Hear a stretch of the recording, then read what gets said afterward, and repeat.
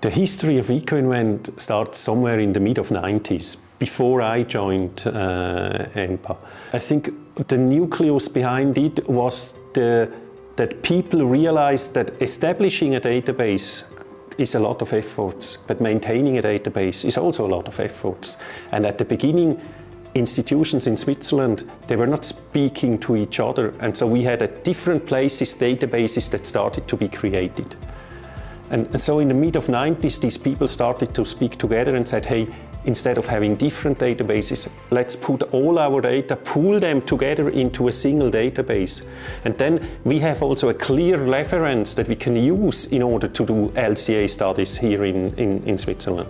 What makes me proud within the whole activities of ecoinvent is, in a way, is the result that we have, that we succeeded within a couple of years really to create this single database here in Switzerland.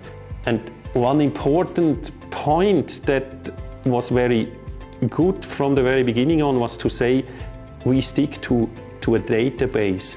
We only do the database, we fix a format for the data, and we don't say which tool you have to use.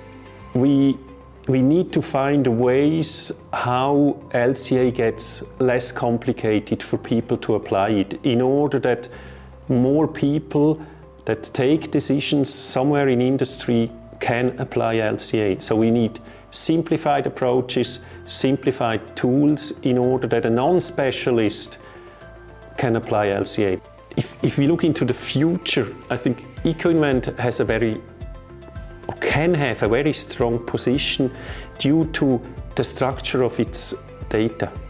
ecoinvent always paid a lot of attention to have a high transparency in its data. And with the regulations, directives that are popping up at the moment, this issue of transparency will get more and more important for companies. Also in the reporting that they will be obliged to do in the future. So for companies it will be very important that they can have access to transparent data when they report about their sustainability issues. And there I think ecoinvent is a very good position in order to fulfill these requirements. I think one of the things that make me most proud of is how ecoinvent evolved. This database, when I first heard about this database from my supervisor, I thought, hey, that's really genius, this idea, but that will never work.